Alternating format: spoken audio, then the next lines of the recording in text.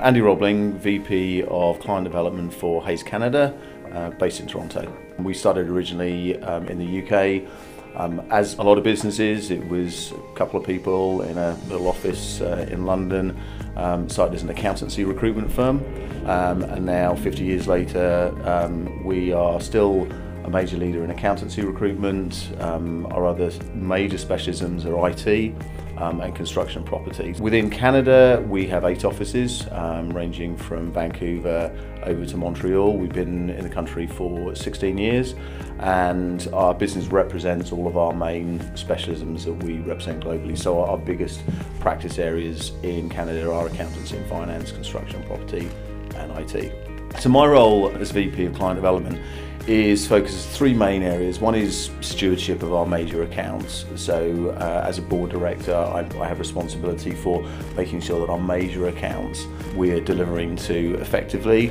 We're delivering the service that our customers expect, and we're getting the sort of return that we expect. Secondly, it's ownership of our sales methodology. So it's ensuring that everybody who's in a sales role is actually following the prescribed methodology for our business here in Canada. And lastly, I'm also involved with the development and leading sales for new products and services. In Canada, over the last few years, the surveys that we conduct always show that there is a shortage of key skills in a range of professions. So that's the single biggest challenge. And with an aging workforce, with more baby boomers leaving, although people are working for longer, that problem's not going to go away. So that's the biggest issue for companies. And in terms of how people deal with that, the other issue is how you retain people.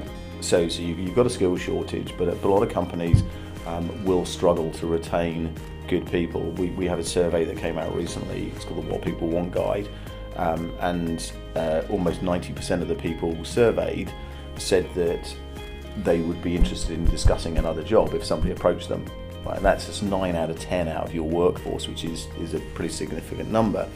So you've got, on the one hand, you've got a skill shortage, and on the other hand, you've got a workforce that, if somebody came knocking on their door, would be quite open to moving.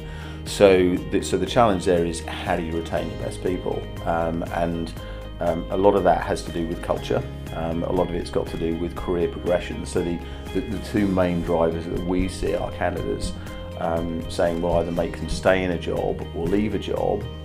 It's not just salary. Salary is important, but it's actually, can this organisation give me an opportunity to develop my career? And is it the type of company that I want to work for?